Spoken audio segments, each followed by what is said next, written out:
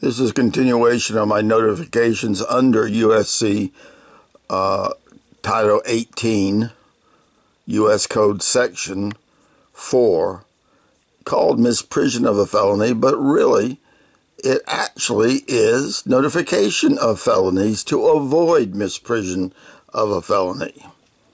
I attempted to notify every military or civil authority that was appropriate, considering where the crimes took place.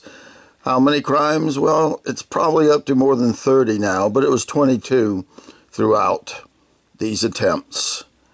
The judge, Annette Turek, who I'm moving to disqualify because she elected to ignore the law. The law says that I am supposed to report it to a judge, and there is an implied expectation that whoever I report it to will take it and move it to the appropriate investigative authority for federal crimes. Now, it does not distinguish between a state judge and a federal judge because they all have a duty to the U.S. Constitution. They have typically taken an oath to obey the state constitution and the U.S. Constitution. And Judge Turek just blatantly disregarded it, even though it involved the only witness I had in my case as to the first 4 felonies, and her darling bailiff that she intentionally brought knowing that he had beaten me up. Yeah, he has a felony for beating me up, for false arrest, for conspiracy, for all kinds of good things that probably can be added to the ones he's already got. And she says it has nothing to do with the case at hand. She lied in open court. That alone disqualifies her from being further a judge in my case. She is corrupt. She is a criminal in my eyes. I don't know that we'll prosecute her because we are a criminal nation. Because when I failed with Judge Turek, I'd already failed. It now has become clear with the FBI Greenville field office.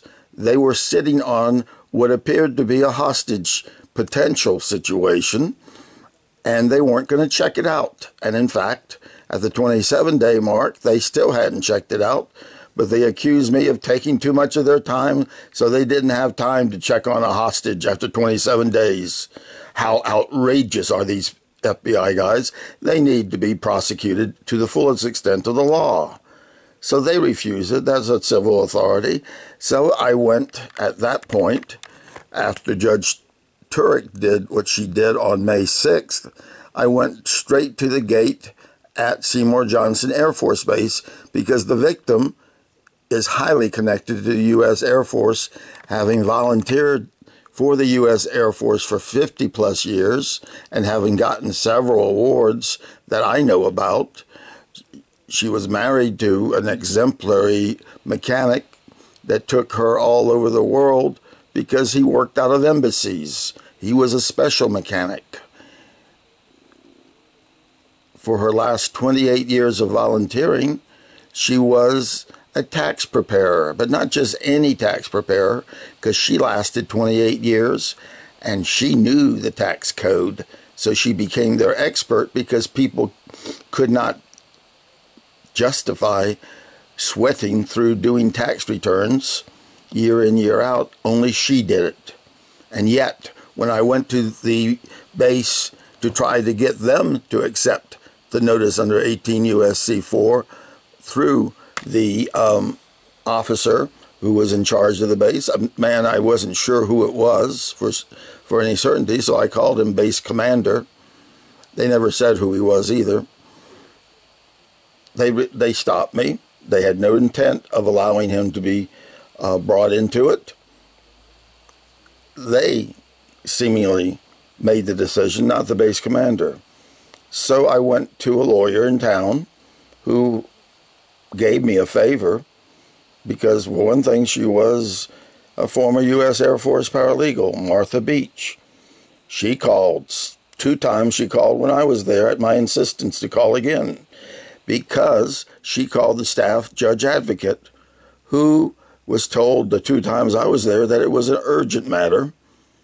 The staff judge advocate, of course, knew what it was from my visit to the gate and elected not to return the call. Most unprofessional, most unethical, and actually potentially criminal.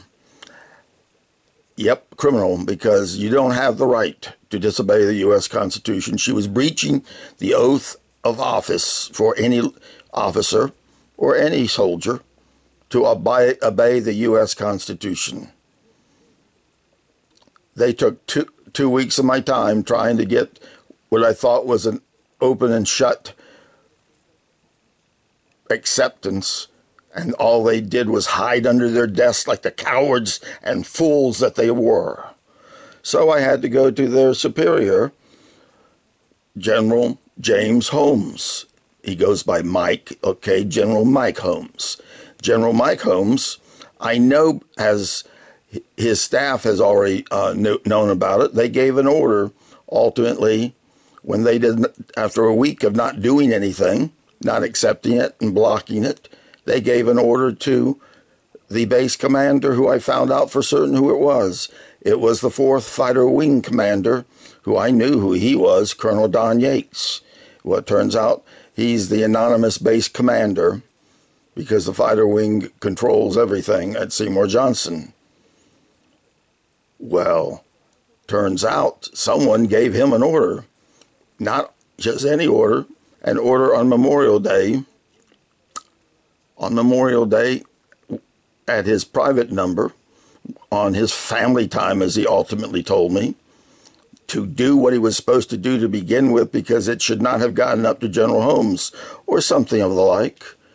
And instead, Colonel Yates called me, having been given my number by Air Combat Command, somebody there, and having given an order that he better do it immediately. So he used his personal phone or his military phone that he takes home with him and acted like he wanted to do the right thing, but ultimately made it clear that I had to retract the failures of the 2 of them, Lieutenant Colonel Elizabeth Sprecher, the staff JAG, and himself, as to failing to do what is required under the law. I told him the facts remain what the facts are. I cannot change them and all. And he said, in that case, I'm not going to go any further. And he hung up the phone. It was over. He was not going to do his job because I wouldn't change my testimony. Well, guess what? Colonel Yates, that's obstruction of justice, refusing to do your job. And as to a witness, you don't have the right to tell a witness to change their story. There's a major felony there, too. Tampering with a witness's testimony. There's probably multitude of felonies, but I at least talked to him, and I knew not to bother to call him back because he would take great offense. So I called the base after the holiday was over. And amazingly enough, despite the fact that Martha Beach couldn't talk to anybody there, I talked to a lawyer. They immediately connected me to a lawyer. But the lawyer was not just any lawyer. It was Lieutenant Colonel Elizabeth Sprecher, who ultimately made it clear that she had about the same attitude. She was not really in good faith. They were guilty. They were guilty of doing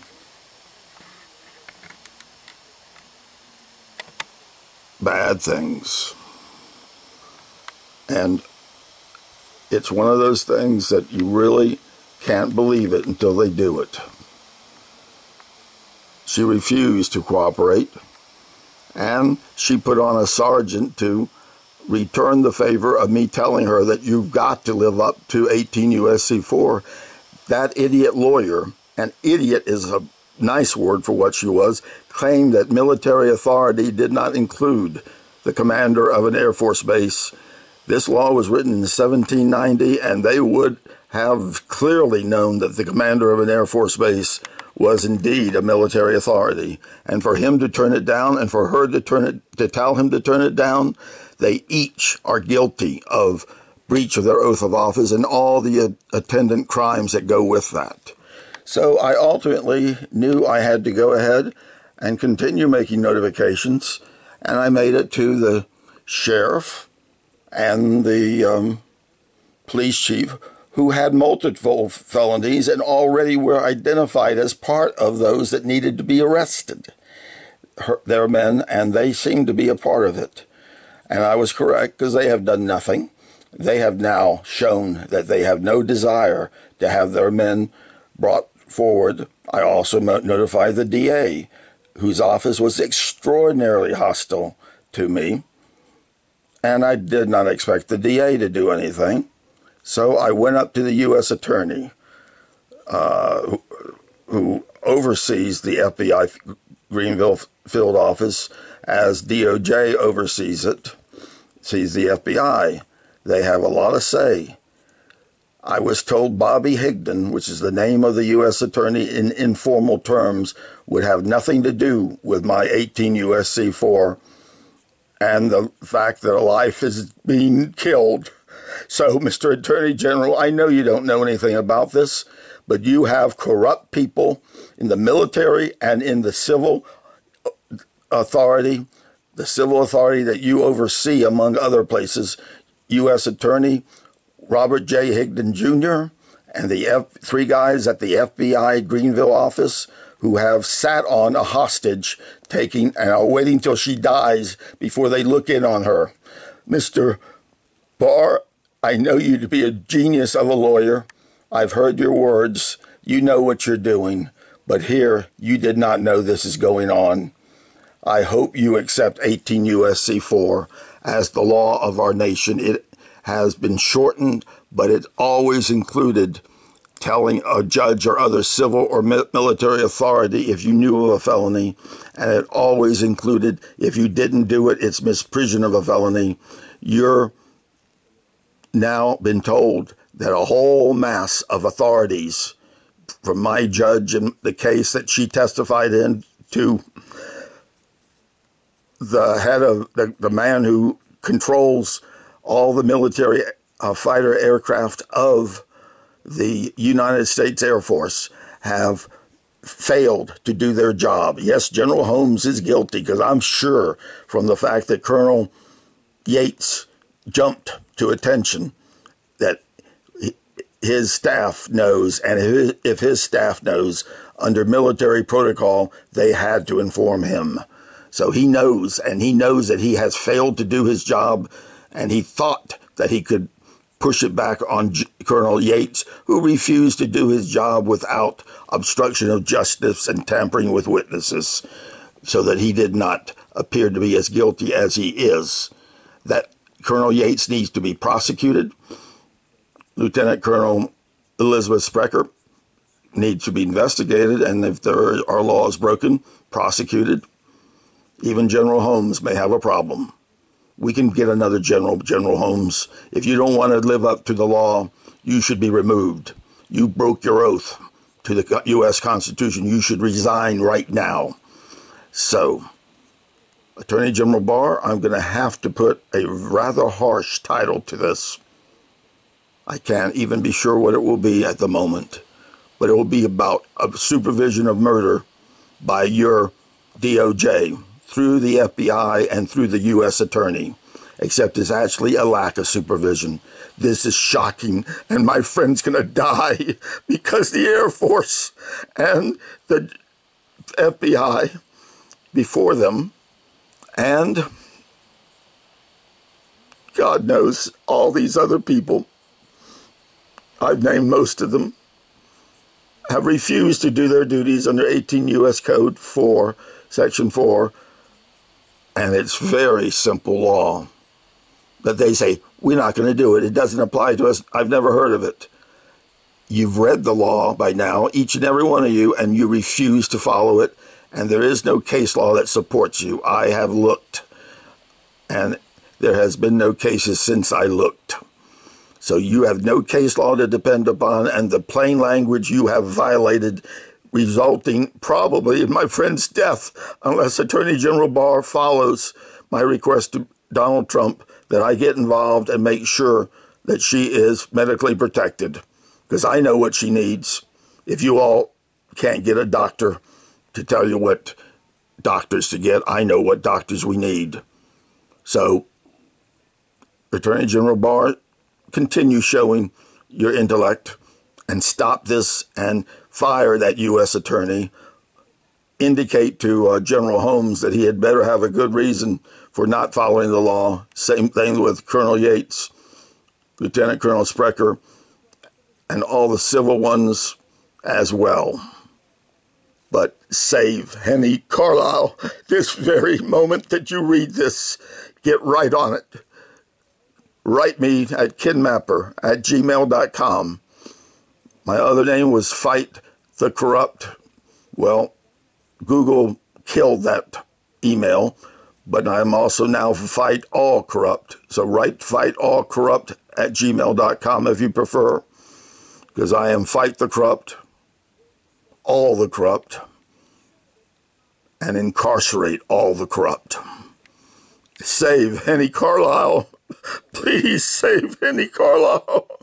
This is insane that our country is supervising a murder by not supervising it, by not stopping it. How God has allowed America to come to this level is insane. God help our country. If these are our leaders, thank God for Attorney General Barr, who is not the fool that his U.S. attorney here in the Eastern District of North Carolina happens to be. All of you govern yourselves accordingly and start hiding under your desks, because somebody's going to come and indict you. Bye-bye. Save Henny Carlisle today.